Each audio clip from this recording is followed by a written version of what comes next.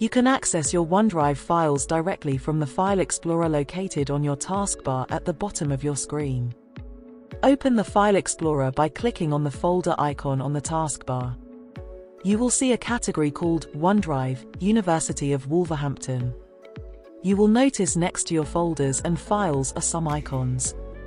The green tick in a circle icon means that the folder or file is available locally and has been downloaded to your computer's storage. This means that the file can be accessed even when you have no internet access. If the status is a cloud icon, then that means the file is only available online via the cloud.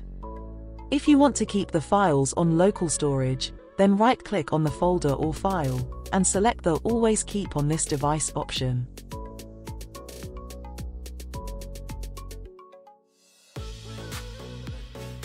You should now see a green tick appear in the status bar indicating that it is now accessible offline.